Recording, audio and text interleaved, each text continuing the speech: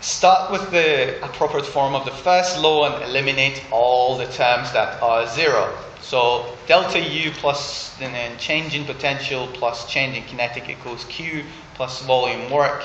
The container is insulated, insulates the system from the environment, so your delta Q equals zero, your Q equals zero.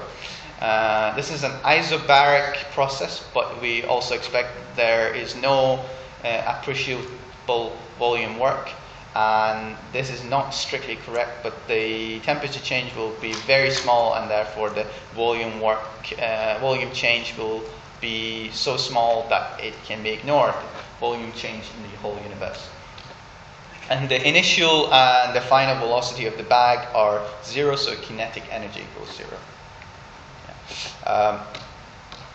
The potential energy is transformed into internal energy, so the change in potential equals negative change in U, and change in U equals change in negative change in potential energy equals negative mg change in Z, which is your height, and hence it's negative 20 kilograms times 9.81 meters per second squared times negative 50 meters equals 9.81 kilojoules. So negative because it's falling, negative because of the energy change.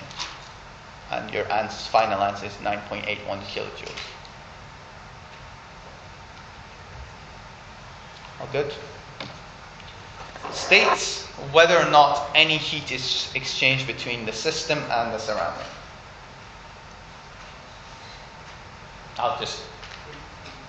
Who wants to state if there is any change between the system and the surroundings?